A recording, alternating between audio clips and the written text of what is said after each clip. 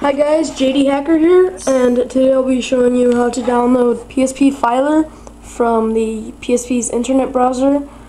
Okay, just connecting to the internet. Okay, go to psp.gdteam.net.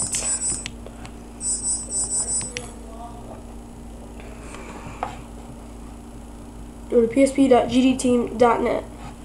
Now this thing with the dragon should show up. Now at the upper right corner, you should see an arrow right there. Just click on that arrow. Okay. Click on the arrow. And click on Homebrew Apps. Now, you must have custom firmware for this. If you don't have custom firmware, then it's going to show up as corrupted. So, I'm using custom firmware Pro B8, 620 Pro B8. So, for PSP Filer,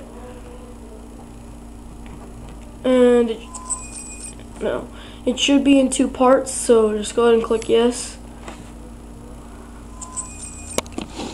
and there you have it.